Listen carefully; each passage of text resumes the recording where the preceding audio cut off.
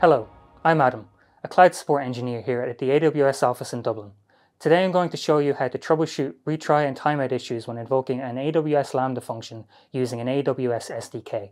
Let's get started. For the following examples, I'll be using the Python Botacore SDK. The first way we can troubleshoot these issues is with Amazon CloudWatch logs, but we must add logging to the Lambda function. After logging into the AWS Management Console, navigate to the Lambda function in the Lambda console. Now let's configure logging in our function by adding some print statements around our API calls. These calls will give us some information about the response as shown here. Now invoke your function to generate some CloudWatch logs. After you generate some logs, navigate to the CloudWatch console. Select Log Groups, search for the log group of the Lambda function and then select it. Choose the most recent log stream. Now you can see the logs generated after you invoke the function. This function generates the error connect timeout on endpoint URL. This error tells you that the API call failed to establish a connection. This is the error given by the Python runtime. However, for other runtimes, you may see a different error message, such as socket timed out without establishing a connection.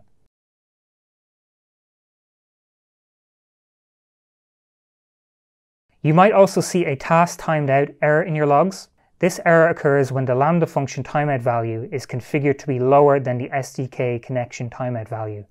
With this configuration, the Lambda function will time out before the program reaches the SDK's connection timeout. As a result, the socket timeout won't appear in the logs. Instead, the logs will only contain the message task timed out. Another method for troubleshooting is to change the SDK retry count and timeout settings. First, navigate to the Lambda function code. For this example, I'm using Python. Let's start by importing the necessary modules to our code. Now we can create our service client and set our SDK settings. We have three SDK settings that we can change. Max attempts, which is the retry count, read timeout, which is the socket timeout value, and connect timeout, which is the new connection timeout value. Configure these values to fit your use case. So now you know how to troubleshoot retry and timeout issues when invoking an AWS Lambda function using an AWS SDK. Thanks for watching, and happy cloud computing from all of us here at AWS.